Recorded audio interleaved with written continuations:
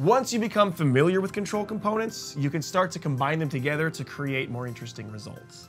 Like a game of Mousetrap or a Rube Goldberg machine. You can wire these components together to trigger an event only under very specific conditions. You can get quite creative with your use of control components and accomplish a wide variety of tasks. Eventually, you will hit a wall.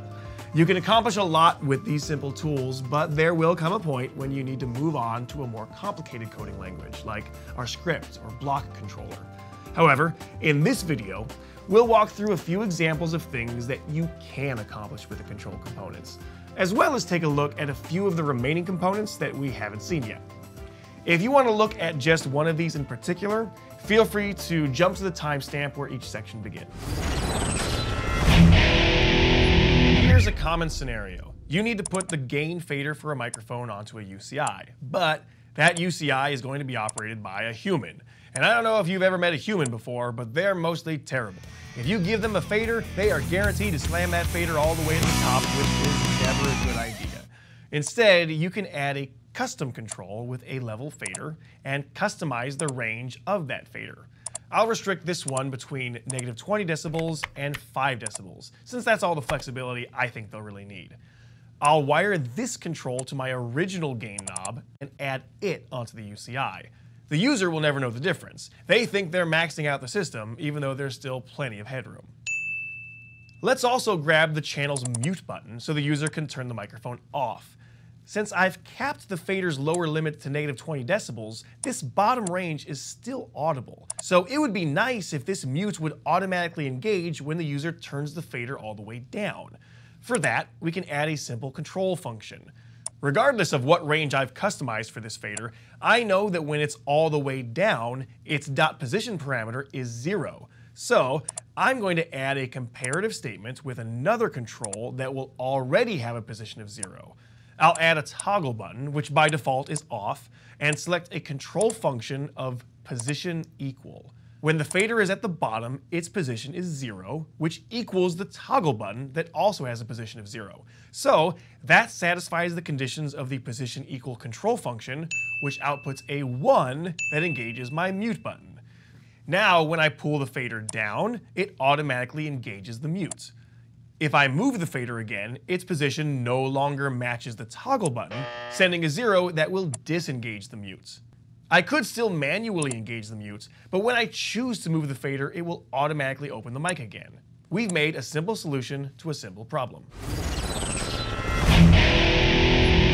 Buttons are great for binary behavior. When you need a 1 or a 0, they're perfect.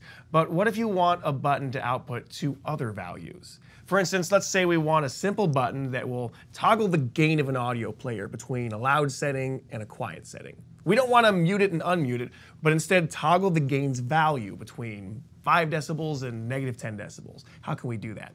There are actually a lot of different ways to accomplish this. It all sort of depends on how your brain works. Let's look at a few methods. The easiest way I can think of is to use snapshots. You could use a 1 and a 0 to activate a snapshot load button, which can recall a saved value for your gain control. Let's create a new snapshot bank and associate our gain knob with that bank.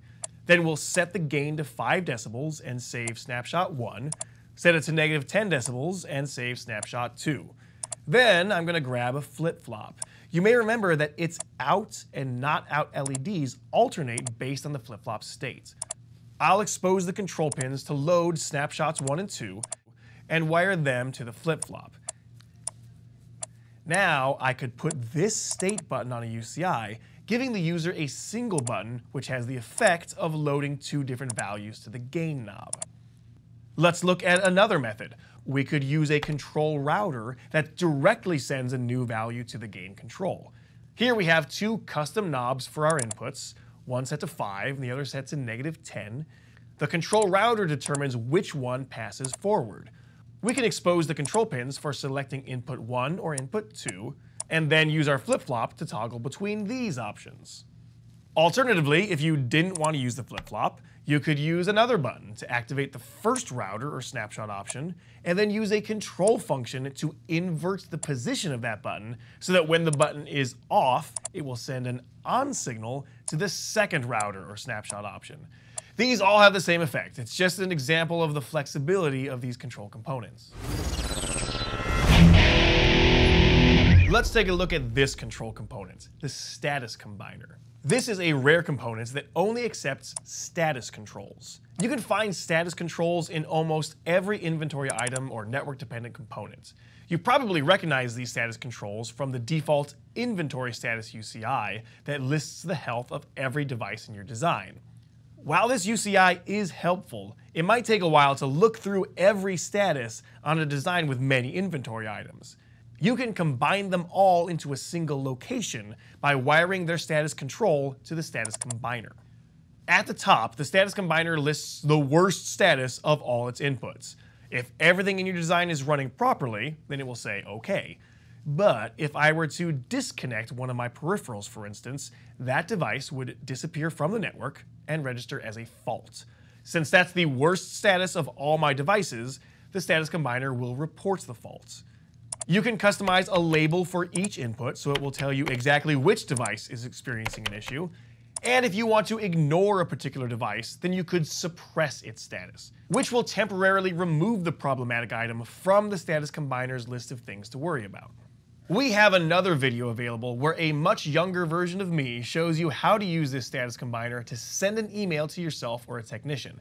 It looks something like this. When the fault LED engages, we can activate the send button on an emailer component.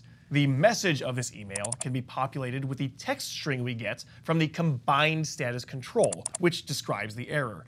However, there is a problem with this setup. If the venue resets the system or has a blackout, then there will be a brief period where the core is active, but its peripherals are still initializing. You don't want to get an email telling you the system is broken just because they had a power cycle. So how can you avoid that? Let's use some of our control components to outthink this.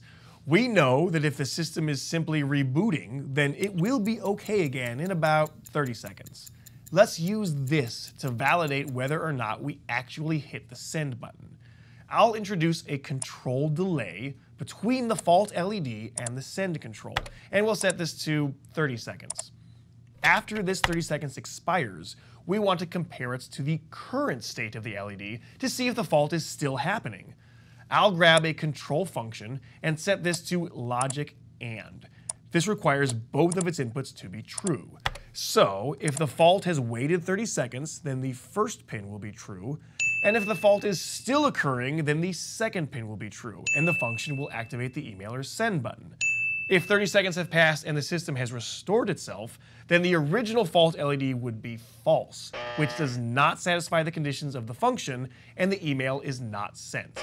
Again, a simple solution for a simple problem. Finally, one of the questions I get asked a lot is whether we can add a password on a particular page on a UCI. While you can restrict an entire UCI to a user, requiring them to log in with a PIN number, there isn't a native way to require a code to access a specific page. However, with all of the tools you've seen so far in the control components, you can devise your own method. There are a few ways to do this, and this is the sort of thing that would actually be quite easy if you knew some scripting. But if you don't, then we just have to think it out with control components.